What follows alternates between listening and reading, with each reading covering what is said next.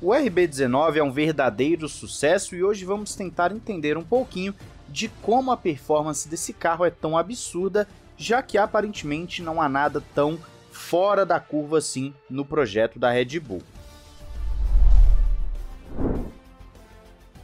Olá amigo do Ressaca Fórmula 1, seja bem-vindo a mais um vídeo. Eu sou Matheus Pucci e com a ajuda do jornalista Paolo Fiusetti, vamos tentar desvendar um pouquinho desse carro da Red Bull, que inclusive é tido como um carro que não tem nada espetacular numa área específica, mas o projeto todo é muito redondinho. É como se ao invés de você ter uma área excepcional e o resto tudo mediano, o carro da Red Bull fosse bom em tudo. E por isso o resultado final acaba sendo esse domínio absurdo que estamos vendo em 2023. A nossa referência, a fonte deste vídeo estará na descrição para vocês. E vamos começar com o seguinte: tudo no projeto do RB19 está sujeito à máxima eficiência e eficácia do conceito aerodinâmico, sem sacrificar outros pontos, principalmente confiabilidade do carro. E ao longo do ano fomos vendo que, além do desenvolvimento um pouco menor da Red Bull, cada atualização foi uma pequena intervenção para gradualmente ter uma evolução no perfil inferior dos sidepods e nas entradas de ar. Então, falando dos desenvolvimentos, dos upgrades desse carro ao longo da temporada, o que nós temos é, por exemplo, no Azerbaijão, foi uma atualização de efeitos não somente aerodinâmicos, mas também com uma eficiência global do assoalho, que é justamente o grande trunfo do carro da Red Bull e o principal elemento do regulamento do efeito solo. Em Mônaco, vimos uma evolução disso que inclusive inspirou as equipes rivais que não conseguiram atingir o mesmo resultado. Devemos dizer que existe uma estreita conexão entre o trabalho da suspensão, principalmente na parte dianteira do carro com o efeito anti-mergulho, e também a eficiência do assoalho, que, como temos falado repetidamente ao longo de toda a temporada, tanto 22 como 23, é o grande ponto do regulamento. Essa combinação suspensão mais assoalho tem tido um resultado bem peculiar para a Red Bull, que é praticamente o único carro que não sofre com kicks, que não sofre com um excesso de balanço. É um carro muito equilibrado, muito tranquilo, ao contrário dos rivais, que até vimos inclusive na Bélgica, um pessoal sofrendo, principalmente a Mercedes, com alguns kicks. Na Hungria já tivemos uma atualização que melhorou ainda mais o downforce do carro, gerado pelo assoalho, como também aumentou a eficiência do DRS, que é outra arma interessantíssima dessa Red Bull, que já citamos também em vídeo só especial para ele. Dê uma olhada no DRS triplo aqui no canal. Isso faz com que a Red Bull ganhe cerca de 20 km de velocidade a mais quando o DRS está ativado.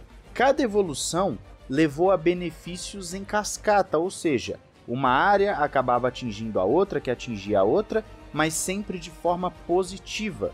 Essa é uma filosofia seguida pelo Adrian Newey, que melhorar constantemente, mesmo em pequenos passos, cada detalhe do carro acaba proporcionando um maior desempenho sem nunca distorcer o projeto original. É o contrário, por exemplo, do que aconteceu com a Aston Martin, que em prol de mais velocidade máxima, acabou sacrificando o equilíbrio do carro, a capacidade em curvas lentas e também o bom gerenciamento de pneus.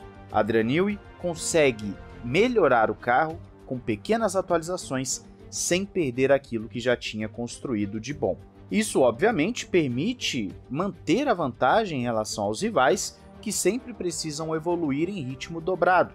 Então a Red Bull se mantém numa constante, enquanto os demais precisam entrar no quebra-cabeças e entender o que precisam fazer para tirar uma grande quantidade de tempo. Olhando mais especificamente para figuras, a Red Bull introduziu uma modificação significativa no sidepod do Azerbaijão, reduzindo a entrada de ar para melhorar a eficiência do RB19. Se você fizer o comparativo entre Azerbaijão e Melbourne, por exemplo, já fica bem clara essa diferença. Por isso que na imagem tem esses bloquinhos que mostram quanto que foi reduzido. E essa alteração não implicou numa diminuição na troca de calor do carro, o que manteve a mesma eficiência e até melhorou para o carro. Já na Hungria tivemos uma modificação do sidepod. Houve mais uma redução nessa seção da entrada de ar em 40%, o que foi possível graças a esse aumento da superfície do lábio inferior, que foi inclinado mais ainda para cima. Isso também permitiu um reperfilamento da borda inferior do painel lateral, ou seja, dessa parte do sidepod que vai indo até a traseira do carro, deixando mais arredondado com um raio de curvatura maior, o que também amplificou a seção entre o sidepod e o assoalho. Já que esse é um ponto muito importante, você deve se lembrar que a Mercedes sofreu muito com o sidepod zero, justamente pela pressão excessiva em cima do assoalho. Já se tratando de DRS, a eficácia do DRS da Red Bull chega a ser 30% maior do que de outras equipes. Como citamos anteriormente, conseguem ganhar cerca de 20 km ou até mais por hora em relação aos rivais com o DRS aberto, e na Bélgica o efeito parece ter sido ainda maior do que nas últimas corridas, ainda mais com também a reorganização do sidepod que influencia nesse ar que chega ali atrás. Tudo isso afeta diretamente o difusor e também dá uma faixa de velocidade mais ampla. Lembrando também que o centro de gravidade do carro também está próximo do centro de peso do carro por si só, o que reduz a transferência de carga entre as partes, deixando o carro muito mais equilibrado. Tudo isso é um combo que permite a Adrian desenvolver melhor ainda o seu carro e fazer do RB19 um verdadeiro avassalador de recordes. Um carro que pode até mesmo chegar a vencer 100% de uma temporada, o que é absurdo considerando que são mais de 20 corridas. No mais, pequenas atualizações devem chegar ainda no segundo semestre, mas sem grandes saltos. A Red Bull já olha para o RB20, enquanto as rivais tentam compreender os seus projetos atuais para poder colocar em 2024 um carro mais competitivo. Mesmo com o escalonamento de túnel de vento e o fator Verstappen sendo o principal nisso tudo, já que o Pérez se tornou um alvo para as outras equipes, devemos dizer que a Red Bull ainda tem uma margem de segurança muito grande, mesmo com o desenvolvimento aprimorado das rivais com o escalonamento para 2024. Eu quero saber a sua opinião, o que você acha desse carro da Red Bull e se tem mais algum detalhe que você gostaria de citar como sendo uma grande diferença em relação aos concorrentes. Diz aí nos comentários, não esqueça de se inscrever e ativar o sininho para não perder nada e também comprar os seus jogos e gift cards lá na Instant Gaming pelo link do canal que você ajuda muito a gente. Um grande abraço, valeu e falou!